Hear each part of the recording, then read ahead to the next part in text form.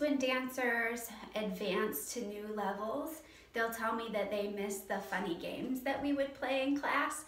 So this is actually a very fun time to be able to share some of those games with you. So when we go across the floor, of course, we're working on helping each student be able to balance with 1 foot or 2 feet, jump off of 1 foot, land on 2, jump off of 2, land on 1. And all of these things lead them up to being able to pick up choreography very quickly. So today I'll show you a couple of the things that we enjoy doing together in class. The first one is robots. So when we go across the floor, maybe 10 or 20 years ago, we actually would do more stiff robotic moves just to get nice and staccato movements as we go. Sometimes lifting the knee, and other times just simply moving back and forth, kind of the trademark robot. But now students actually will go to more of a smooth robotic move because they've seen different kinds of androids. So a lot of times it's also trying to get way up on the tiptoes while they're doing these smooth moves and trying to pick up their scarves without dropping them, or trying to get past each other without knocking each other over. Then we also have penguins. Penguins, of course, are where you're trying to teach that turnout. Get the heels forward, nice and strong, straight legs. Straight legs are very hard for beginners. They will not be able to keep their balance as well. So teaching them how to step forward, and especially as they get even older, in first position or first, fourth position for balancing as penguins. And we also have flamingos. The flamingos have their elbows out to the side, and they're going to be lifting the foot up nice and high, extending the leg with a balance, then stepping toe ball heel. So lift up, toe ball heel. Lift up, toe ball heel. Lift up, toe ball heel. And eventually step kick all the way across the room. Very good.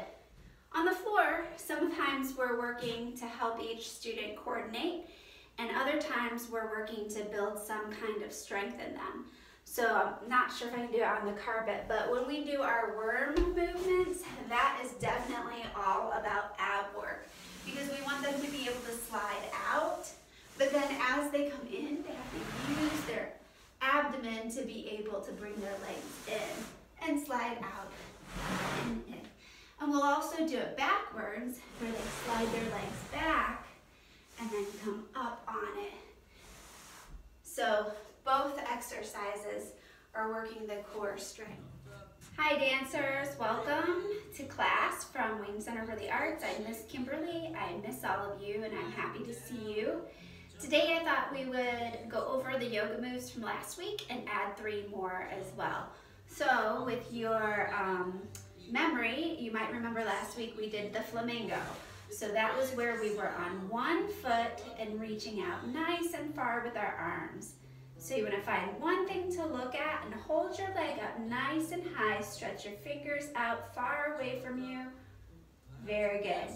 And then the next one that we did was a giraffe. We had one toe pointed one direction, the other toe pointed the other direction, and then we reach out nice and far, tip forward, and balance. You can look up to the sky as well for a balancing challenge. Great.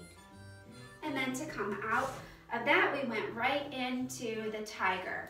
And the tiger was fun because we were down on our hands and knees, and then our back was lifted high, head was lifted high, and we took 1 foot up to the sky.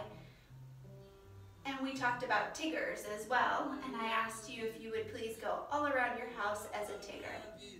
Well, today we're going to add on by doing the fox. Now the fox is very similar to the tiger. We're going to be on our hands and knees, but instead of taking our foot up, we're going to take it out. And we're also going to use the opposite arm up in the sky. So hold it nice and tall. You can make your head go neutral as well. And you can use the other foot, nice and high. Continue to breathe deeply. Very good. And then we're gonna add in today a camel pose. So you can bring your toes together behind you and reach back all the way to your ankles and look up to the sky, lifting your belly button. Good job. After that one, today we're going to be doing the eagle.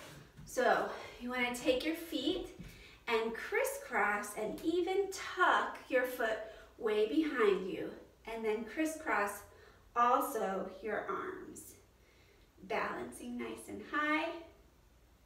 And then you can switch and do it with the other leg as well. Good job. Now I challenge you to show your parents these and ask them to help you as well. Be sure to keep in touch with us. If you would, please like, comment, and subscribe to our YouTube channel. We'd love to hear which things you enjoy and what you'd like to see more of. Bye-bye.